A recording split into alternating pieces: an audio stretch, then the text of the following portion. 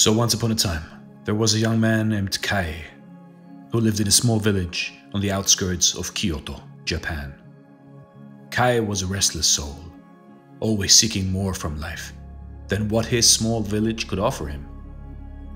He was constantly searching for the next adventure or challenge, never content with where he was. One day, Kai heard of a great Zen master who lived atop a nearby mountain. He decided that he would seek out the master, hoping that the wise old man could help him find purpose and meaning in his life. After a long and arduous journey, Kai finally reached the mountaintop and found the Zen master's humble abode. The old man welcomed Kai with a warm smile and invited him to sit and talk.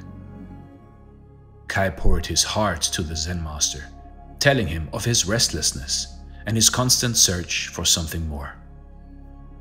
The master listened patiently, then handed Kai a cup of tea. "Drink this tea," said the master. "It is the finest in all of Japan." Kai sipped the tea and was surprised to find that it tasted no different than any other cup of tea he had ever had in his life. He told the master this, but the master simply smiled. "You see," said the master, "the tea is not what is important. It is the act of drinking it, the act of being present in the moment and appreciating what is right in front of you." Kai realized then in that moment that he had been so focused on the next adventure, the next challenge, that he had missed the beauty of the present moment.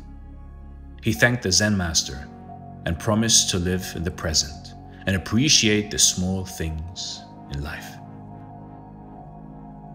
As he descended the mountain, Kai felt lighter and more content than he had in years. He realized that true happiness came not from seeking more, but from appreciating what was already there. You see, in life, in your life, happiness is not found in the pursuit of more, but in the appreciation of what we already have. To be present in the moment, to appreciate the beauty of simplicity, and to find peace and stillness. These values can help us find contentment and purpose in our lives, no matter who we are, where we are, or what we are doing. This is Dare to Do Motivation Stories. Thank you so much for watching, and stay blessed.